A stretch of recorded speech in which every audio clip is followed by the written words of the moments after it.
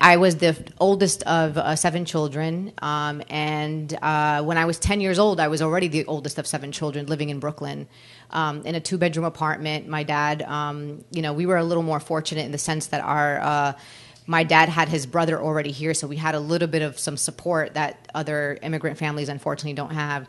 And many things resonate with me in this book. I think the idea and people understanding the difference between, for example, what I call Muslim culture, Jewish culture versus religion. Like nothing in my religion says I have to be in an arranged marriage, right? Like that's just not part of my religion. But the culture that I grew up, that is my culture. So while this was written, while this happened, I don't know, 1900.